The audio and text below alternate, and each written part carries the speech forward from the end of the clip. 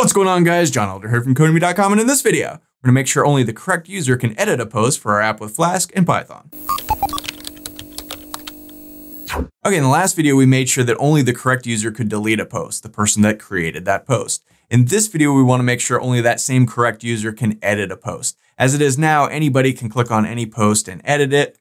And that's obviously no good. We wanna make sure only the correct user can do it. So very similar to the last post with just a couple of little twists. We need to get rid of these buttons and do some things like that. So it should be pretty easy. Okay, so let's head back over to our code. I'm using the Sublime Text Editor and the Git Bash terminal as always. And as always, you can find a link to the code in the pinned comment section below, as well as a link to the playlist with all the other Flask videos in this series. So go ahead and check that out if you haven't so far.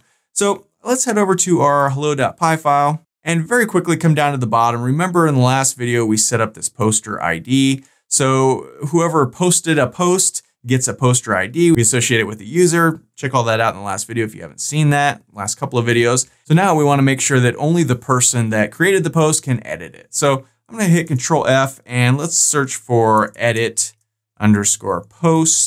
And there it is. So here we've got a couple of things going on. We've got this if statement that says, hey, if they submit the form, do all the things. Otherwise, just render the page. So right off the bat here, we want to come here to where we're just rendering the page. If somebody wants to go to the edit page, we want to say, hold on, only let them go to that page if they're the correct user. So at any given time, we know who the logged in current user is by calling current_user. And if we want their ID, we just call .id.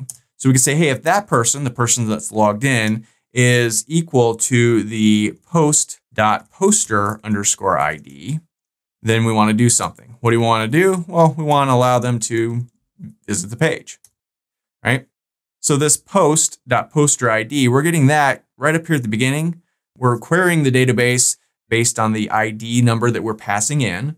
So remember, that's just, for instance, we click here, that's this 3. This is post number 3, right? So we're taking that and we're saying, hey, look in the database for post number 3 and assign it to this variable. Well, we know any post has a poster ID, right? Because way down here in the last couple of videos, we added that poster ID foreign key to our post model, right? And so we could just run a simple if statement. And if they match, then let them edit this page because that means the current user is the user that posted the post. So let them edit it. And we can do this current user ID because up here we have this login required thing. So you can only get to this page if you're logged in. So if you're logged in, you have a current user ID, right? If you're not logged in, you don't have a current user ID, but you can't even get this far because this thing right here will throw up a message that says you got to be logged in to even view this page. We've looked at that before.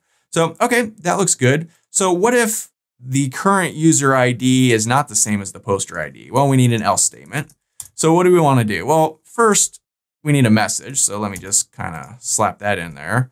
And let's say what? You aren't authorized to edit this post. ... And then we want to redirect them somewhere, probably back to the posts page. So that's this page right here, right? So we want to have them end up here and have a message flash up there. So to redirect them back here, we can do that. Let's see, let's come up here and here's our posts thing. We'll just copy the redirection thing from it. Should work. Paste it in, tab everything over, and okay, that should work. So let's go ahead and save this. Head back over here. Let me log out, log back in, make sure we're in the right place here. Password 123.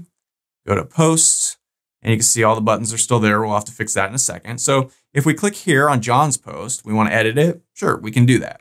If we come back here and click on Tim's post, you aren't authorized to edit this post, and it redirects us back to this page. If we come here and then click this button, same thing, it redirects us back to this page.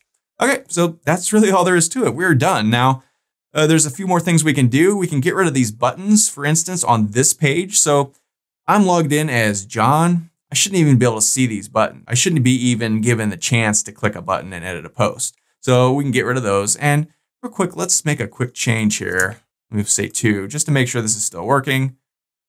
Back, John Elder. Okay, so everything's still working. We can still edit the correct things that we're supposed to be able to edit, and that's good. So now let's get rid of these buttons real quick. So let's head over to our template files, and that's going to be the posts page, I think. Yeah, That's right. So down here, we have these buttons, edit post and delete post. So let's just do a quick little if statement here. So let's say if post.poster underscore ID equals current underscore user dot ID, then do all these things. Otherwise, don't do anything. So let's end our if statement. So let's go ahead and save this, head back over here, hit reload, and boom, those disappear. Now, if we log out and click on posts, they've disappeared for everybody because we're not logged in. So, okay, that looks good. Now, when we click on the actual posts themselves, we still have these buttons as well. So we need to get rid of those too. So I'm just going to copy this thing. And let's go to our post.html page and scroll down here. And here we have edit post and delete post. So it's the same thing. I can just paste this guy in. And if we wanted to be fancy, we can tab these over. We don't have to. And we also want to end our if like that. Okay. That looks good. So let's go ahead and save that. Head back over here, hit reload, and boom, now those disappear. So let's log back in, make sure this still works. Let's log in as Tim. Mix it up a little bit. Password 123. All right, so now we're in as Tim Elder. Now you see Tim's buttons appear and John's don't. If we click this, John's buttons don't appear here either. If we click this, Tim post 2, we are Tim. We can edit Tim's post. That's been updated. These buttons still exist there. That looks good there. Go ahead and change this back. Submit. All the things. And we're good to go. So that's how you make sure only the correct user can edit a post. Like I said in the last video, we looked at making sure only the correct user could delete a post. Same basic principle. A couple little tweaks here to get rid of these buttons. But yeah, pretty easy. So that's all for this video. If you liked it, be sure to smash the like button below, subscribe to that channel, give me a thumbs up for the YouTube algorithm, and check out Codemy.com where you can use coupon code YouTube1 to get $30 off membership. So you pay just $49 to access all my courses, over 47 courses, hundreds of videos, and the PDFs of all my best-selling coding books. Join over 150,000 students learning to code just like you. My name is John Elder from Codemy.com, and I'll see you in the next video.